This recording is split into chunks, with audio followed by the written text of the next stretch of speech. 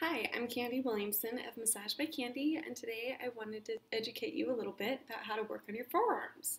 So if you type a lot sitting at the computer, or if you do a lot of physical activity using your hands, your grip strength, whether it's yard work or lifting weights, if you're starting to get carpal tunnel, this will help all of that.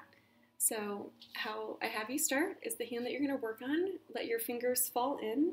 You're going to put pressure on the inside of your forearm, and you're going to pull away from that pressure. This is going to stretch out these muscles in here. So what you're going to do is put pressure and pull, and you're going to move in a grid. So you'll go here, here, here, here, here, all the way down and across to make sure to thoroughly get your full forearm. This is just supporting, so this is not where the main pressure is coming from, it's coming from this side. Then we'll switch and we'll do from the outside. Put pressure in with your fingers and pull away from that. And the same idea, here, here, here, here, here, here, and work all of these.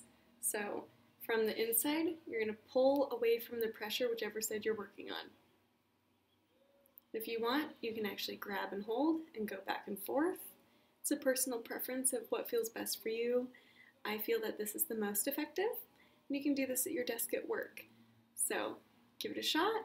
See how your hands feel, see if you feel any improvement in your forearms, any carpal tunnel syndromes, and this will be the beginning of a 3-part series.